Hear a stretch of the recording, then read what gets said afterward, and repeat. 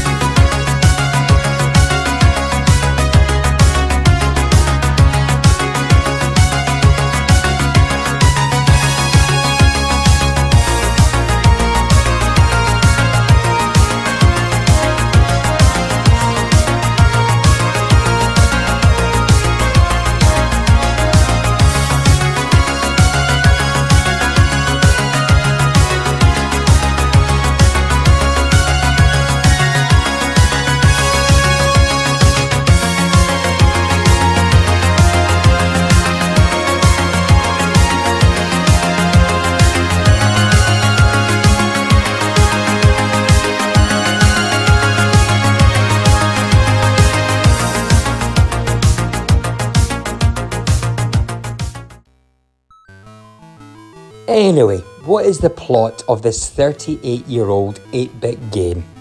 Well, as Stringfellow Hawk, a former Vietnam chopper pilot and the only man in the free world trained to fly the billion-dollar helicopter Airwolf, you have been assigned a dangerous rescue mission by the firm. 5 important United States scientists are being held hostage deep in the subterranean base beneath the scorching Arizona desert. As Hawk, he must guide Airwolf using full stealth capabilities on a series of perilous nighttime missions and bring about the release of each scientist in turn. Only destruction of the defense control boxes strategically positioned within the cavern will allow Airwolf to descend to the heart of the base where the scientists are held. Very interesting, very interesting. Airwolf is viewed from the side and puts you in command of an attack helicopter. Moving onto a screen at a time, you must shoot out anything and everything in your path, including lots of regenerating static targets. Realistic gravity takes effect, so you can't simply hover in a set position. The game has you flying the helicopter largely in underground caves with almost no room to move and precision movement needed to avoid the traps, all while trying to hold the helicopter in the air. Control of the helicopter is certainly tricky at first. You must keep tapping up to keep it from falling through gravity. It maintains its height when travelling left or right. The game features many doors and walls which have to be opened by shooting buttons or switches, or just by simply blasting it down. You can fire horizontally or downwards, and by keeping fire pressed activates the auto fire. Anyway, let's have a look at the game.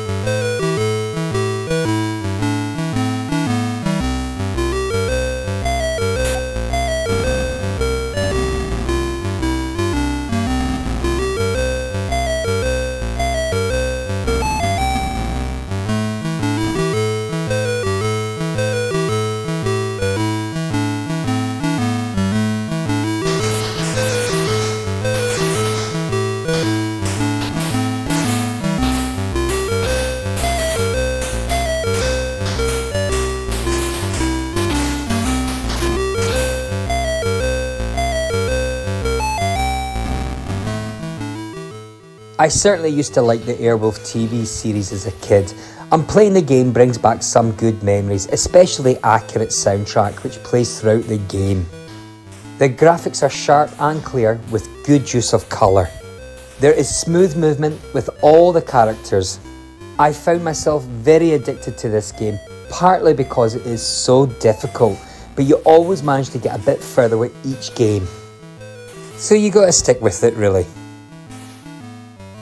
Playing it now, you'd be forgiven for wondering what all the fuss was about. There's not many different screens of play, and it is arguably too difficult to be enjoyable.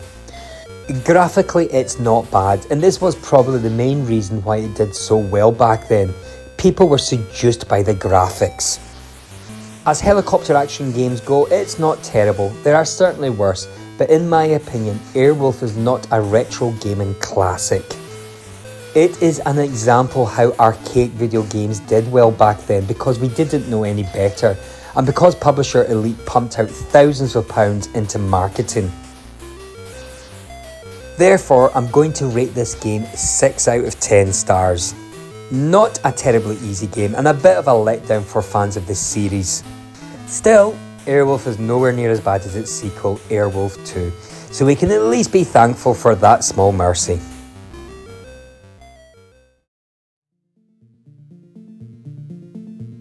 Well, there you go, that was my short review of the Commodore 64 game Airwolf. If you liked this video, then please press the like button. However, it would be great for you to subscribe to my new channel and become part of the gang. Go on, become part of the gang, you beautiful people. Until my next game review, have a great day and keep smiling. See you all very soon. Bye bye.